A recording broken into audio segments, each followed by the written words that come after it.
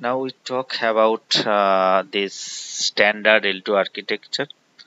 So it divided into few section. One is source, then ETL, then JSON file. This the blue color. This cloud is the relative cloud. Is divided into two part: customer tenant as well as that data tenant, and some part of Java utility also there. And the right side it can publish those data, so downstream can use this. So there is a ESB layer for getting the data by streaming API, and then it can be back to the source system. So each component I also show you in hands-on. I will be show you how to create a source system.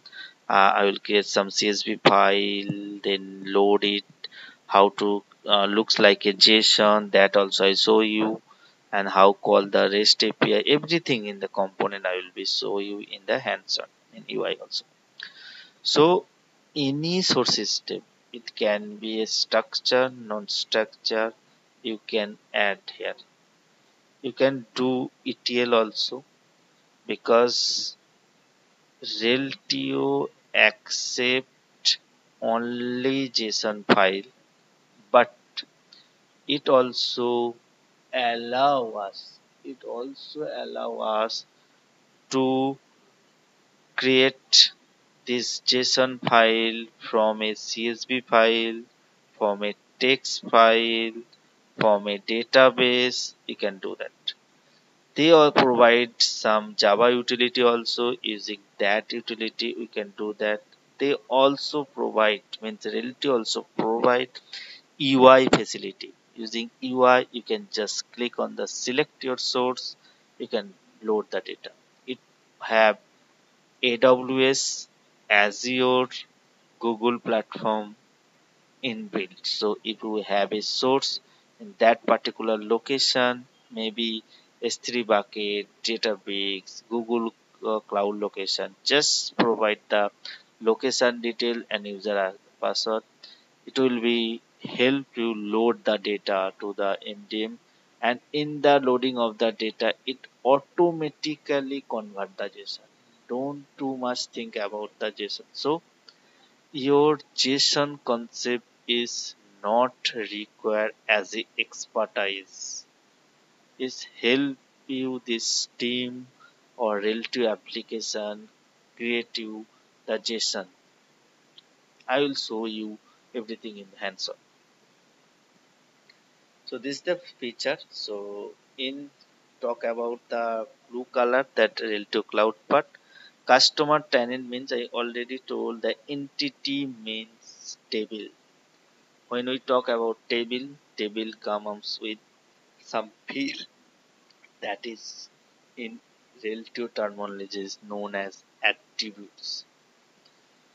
Data mapping is required because table and entity table is entity and attributes need to be linked with a JSON file input parameter, or you can say source data parameter. Cleansing also one part of the MDM concept, so you can do before loading data. It also possible to cleanse it. MDM also provides some tool so you can cleanse that. List of values also part of that, it can validate it.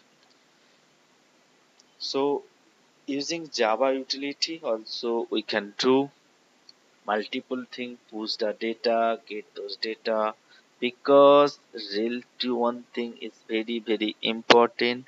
RELTIO MDM do not allow anyone to direct access to their database. So no direct access to NoSQL cache in the database. So everything will be streaming API or any published batch mode only. So streaming API is a real time, and batch mode you can do in batch operation, or you can possible to extract data, that also possible. So I will be explain later some hands-on when I'm doing. I will be explain that.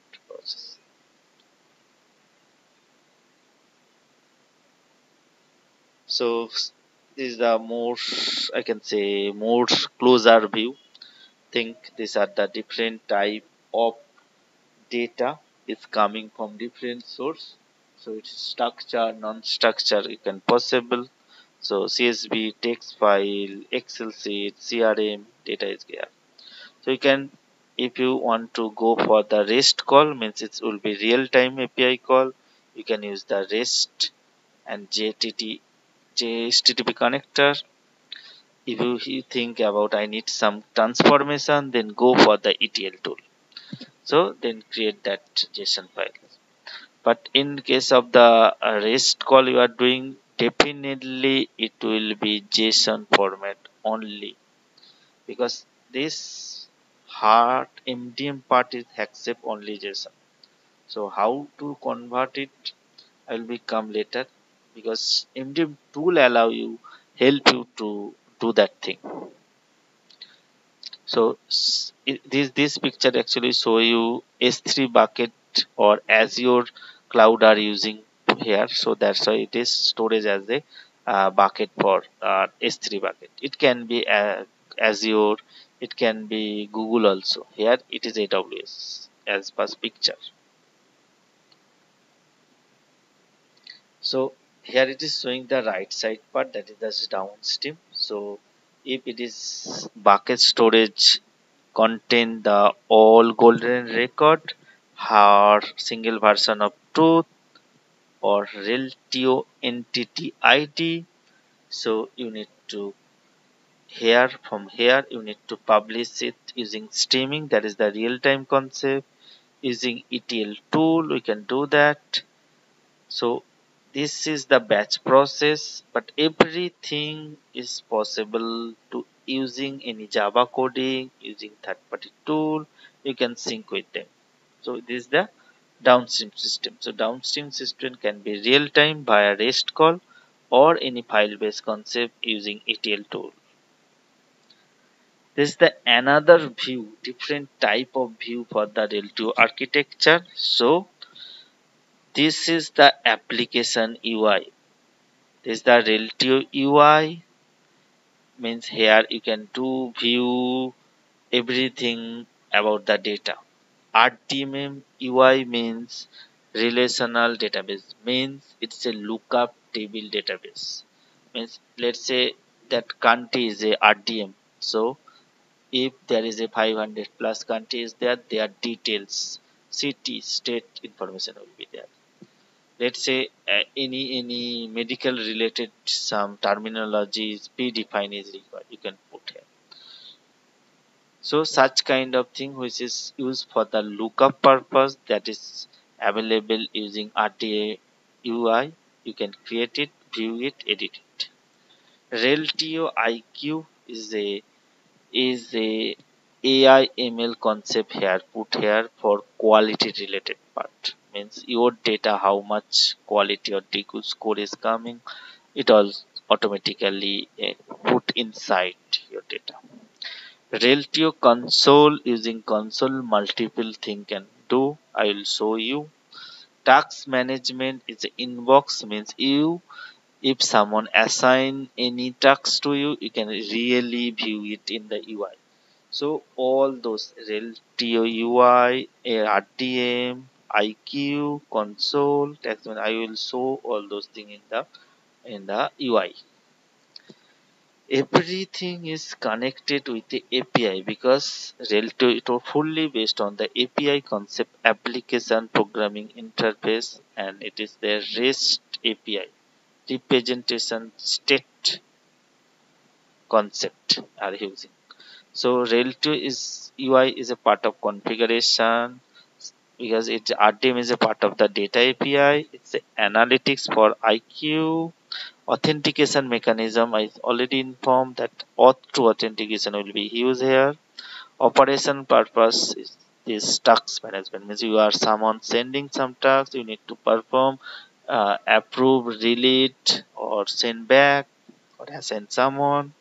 So search like a Google. So you can search in RDM, you can search in the MDM hub, customer data. Customer also contain, because think you have some source system. From there you want to do some REST call real time, so you can directly call the customer tenant data, search it if it is available, so you just get it. If you not available, you can create it. So such kind of information is available. Regarding this part, I will be explain this next session.